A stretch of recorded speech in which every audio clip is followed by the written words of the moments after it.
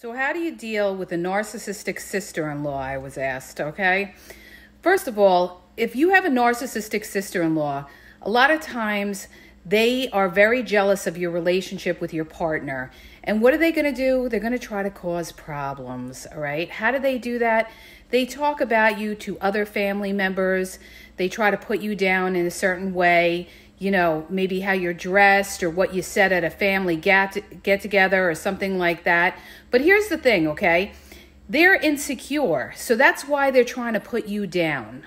But it's not up to you to go toe-to-toe with them. It's your partner's job to make sure that you are not disrespected by any of their family, okay? So, you know, you have to have a partner that's going to have your back and speak up for you.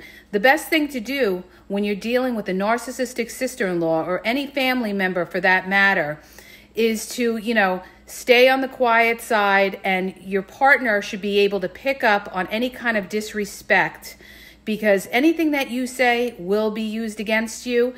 So it's up to your partner to stand up for you.